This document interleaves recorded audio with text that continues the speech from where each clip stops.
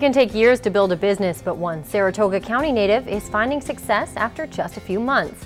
As our Matt Hunter tells us, the entrepreneur has yet to graduate from.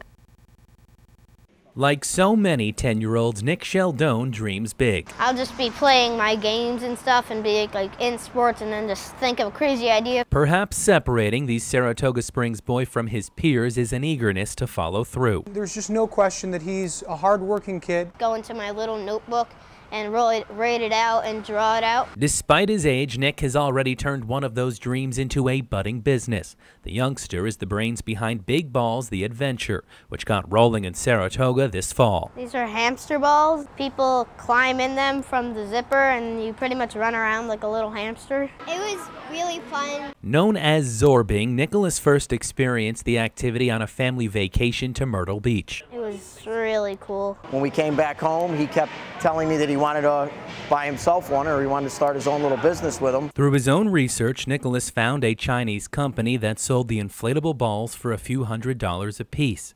Needing seed money, he scrapped some change together and started a small fruit stand. We went from literally having 2 to 3 pumpkins to having almost 300 pumpkins. In 4 years' time, he saved up $5,500, enough for 9 hamster balls. A longtime Taekwondo student, he partnered with his teacher Brian Miller and built an inflatable Zorbing arena at the martial arts studio. He's the perfect person to do it, because why not have someone who is the age of the kids that we're looking to have here. In roughly a month, the young entrepreneur's business has hauled in 6 figures, delighting both young and old along the way. My youngest had a great time knocking me over, because it's always fun to knock Dad over. Nicholas hopes to eventually move into his own facility and build Zorbing arenas across the country.